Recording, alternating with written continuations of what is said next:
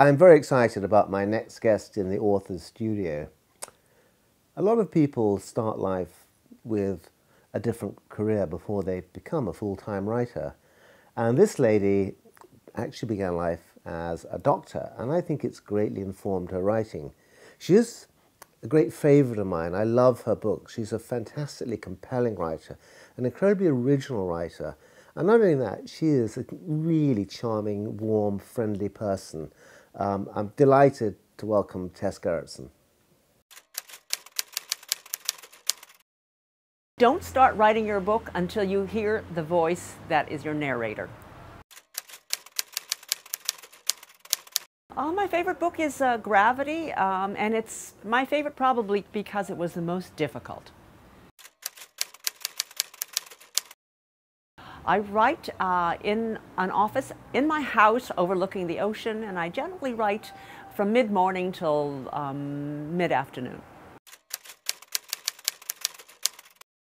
The books that inspired me as a child were the Nancy Drew series of mystery novels because it was about a liberated young woman. I don't have any guilty pleasures. I think pleasures should never be guilty. The only ritual I have before writing is I must have a cup of coffee and my breakfast in the morning. I wanted to be an author since I was 7 years old, and I wrote my very first book at age 7.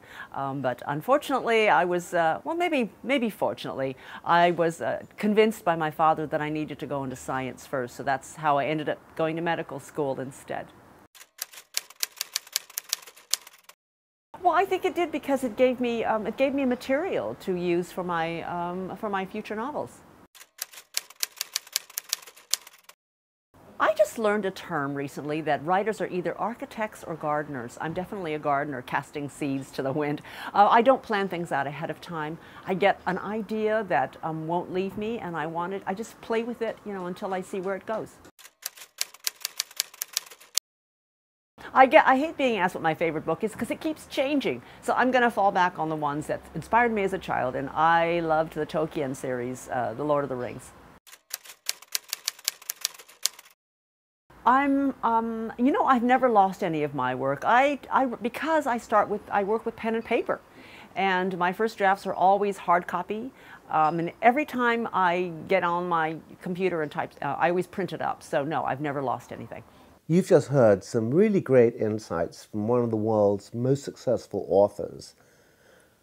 I'd love to know in the comment box below what career you think would make the best background to them becoming a successful author.